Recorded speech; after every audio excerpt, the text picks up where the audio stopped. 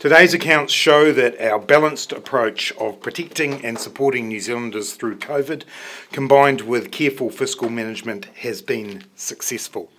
There is no doubt that this has been a tough period for many households and businesses in New Zealand, and there are indeed still choppy waters ahead.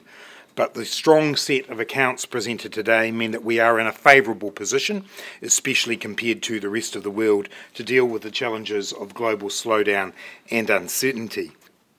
The global environment is challenging, and it will continue to put significant pressure on the government's books and on New Zealand households and businesses. Like any household, the government will carefully assess where we spend and where we invest.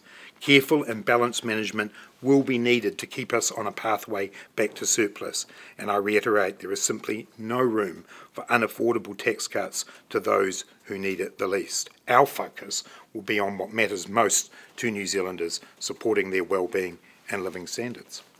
Questions? Yes. Why not spend some of that 9.7 on tax cuts, 9.7 billion on tax cuts? Because if we look at two things. Firstly, there's still a $9 billion deficit. So while the outcome is significantly better than had been forecast, we've still got some way to go to see ourselves return to a more stable fiscal position. Secondly, because there is still a great deal of need in our society to invest in health and in education and in housing. We haven't completed the work that we need to do in lifting children out of child poverty. There's still investments that need to be made. And thirdly, if I can add a third one in after saying two, thirdly, the global situation is so volatile. We do know that that will have an impact. So we've got high levels of corporate profit here, which turn into tax returns. They won't all last in all sectors.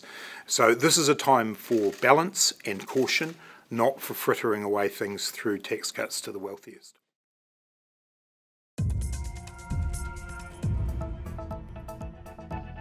Thanks for checking out our YouTube channel. To stay up to date with all the latest news from the New Zealand Herald, click the subscribe button below or check out one of the videos here, and head over to nzherald.co.nz for more details on these stories and more.